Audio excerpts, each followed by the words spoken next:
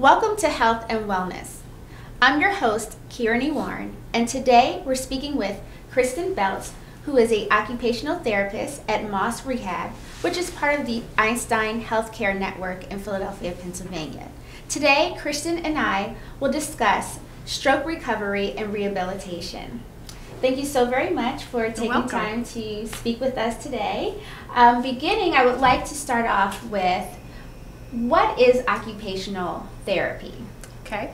As an occupational therapist, I think of occupation in a broader sense of the term. So occupation meaning anything you would do to occupy your time. So when the term was actually invented, it was during a time where when you thought of occupation, it was thinking about activities that you did, anything that you did during the day to occupy your time. It's not necessarily how we interpret it now as occupation meaning a job.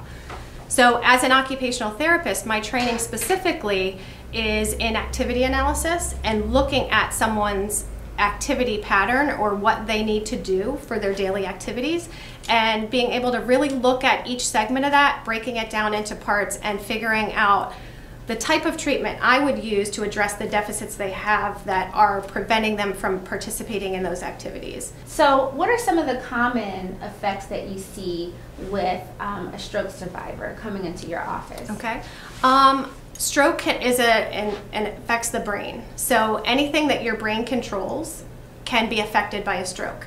So a stroke presentation could be somebody that has purely cognitive deficits, difficulty with memory, problem solving, reasoning, that type of thing. It could be somebody that's purely a speech problem, that they are unable to communicate their needs the way they did before. It could be somebody who has purely a motoric issue, where they might have weakness or paralysis on one side of the body. It could be a presentation that happens just that you're noticing weakness in a leg or just in an arm, or it can be a combination of any of those or all of those. So any individual person that comes in with a stroke, you don't necessarily know what you're going to see in that initial meeting with that client, but it could be any of those, and we try to look at that from an activity basis. What are they not able to do at this point, and how can I get them to return to those activities that they wanted to do? So when dealing with rehabilitation, is time an important factor in the level of recovery? Time is one of the most important factors, actually, when you're dealing with a stroke. So getting that initial treatment when you're recognizing symptoms from a stroke is one of the highest predictive prognostication types of things for recovery. So the quicker you get that initial treatment for a stroke, the better your outcome is going to be. Following that, within that first time period, usually they kind of talk to a 3 to 6 month time period, initially right after you've had a stroke. And during that time period, as your body has gotten over that initial assault, what happens is there's initially, after you have a stroke, there's an area of the brain where there are certain cells that are actually dead. There's cell death.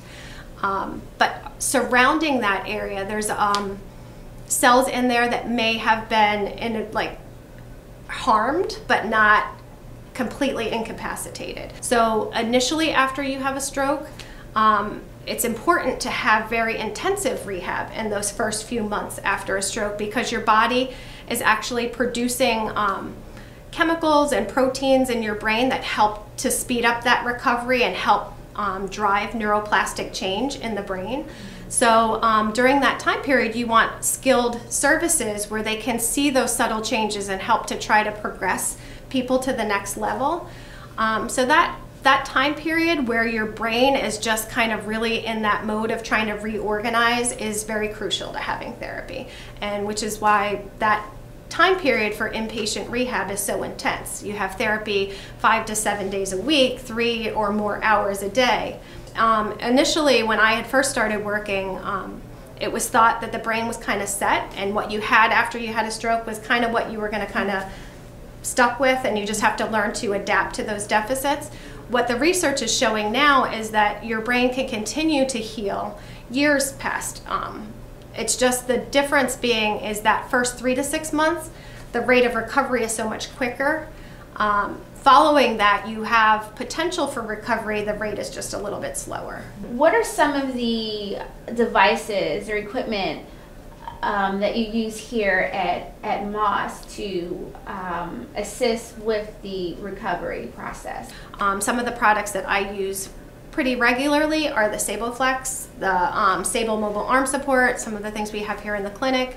And those devices are used to help to retrain functional reaching, functional grasp and release, and in context of an activity. Okay, well, let's take a look at some of the products that you just spoke about, and we'll give a demonstration to our viewers on how the products are used. Wonderful. Okay. That'd be great.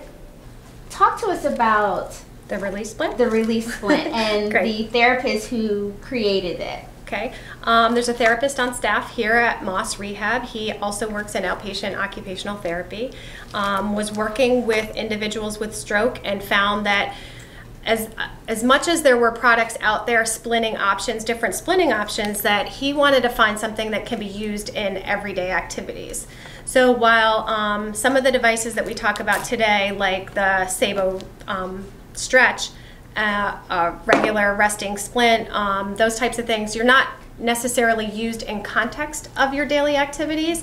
Some can be used as a trainer or something that's something you would use for exercise, but he designed this specifically to be used all day in all of your activities. It's similar in the concept that a lot of people following a stroke have that flexion piece where they can bring their hands and fingers together but don't have the release component. And this actually is called the release splint. And what it does is if you can get that flexion to be able to hold something and relax the tone in your hand, that piece there will help to extend your fingers. I'm sitting here with Gary, who has attended the inpatient therapy at Moss, and now he's attending outpatient therapy, and he's a client of Kristin. Kristin, can you talk to us about the type of therapy and movements that you see and provide for Gary? Sure.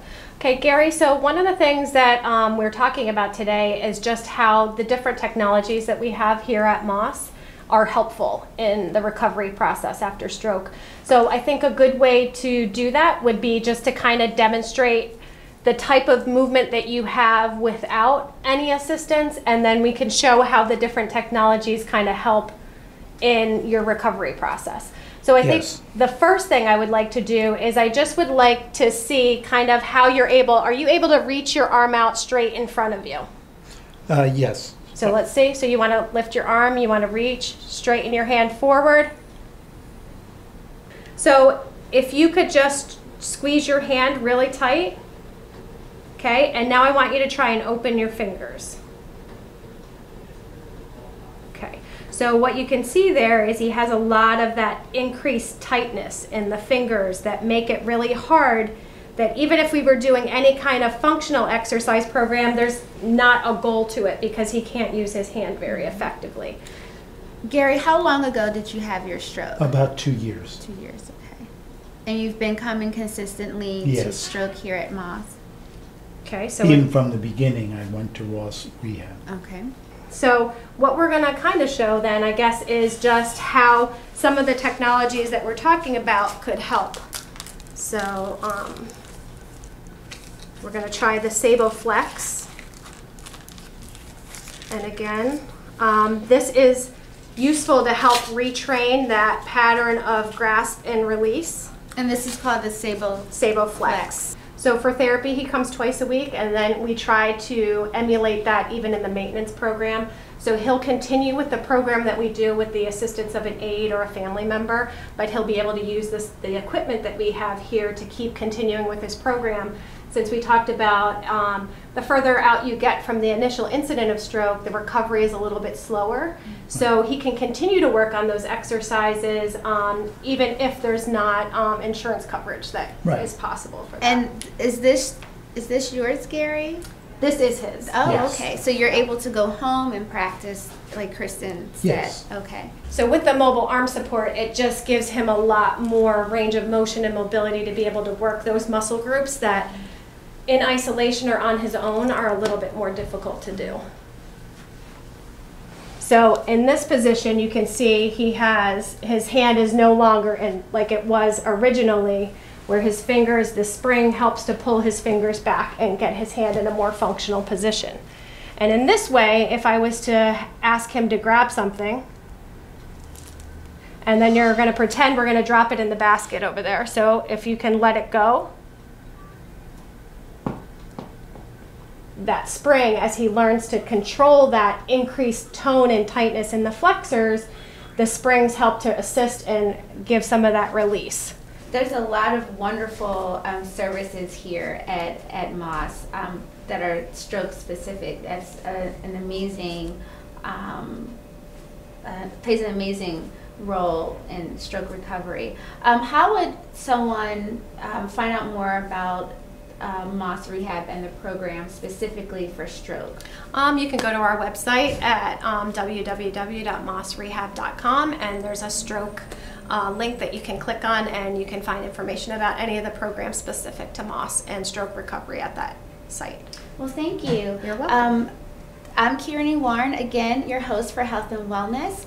Thank you for watching. For more information, definitely go to the website for Moss Rehab to learn more about stroke rehabilitation and recovery.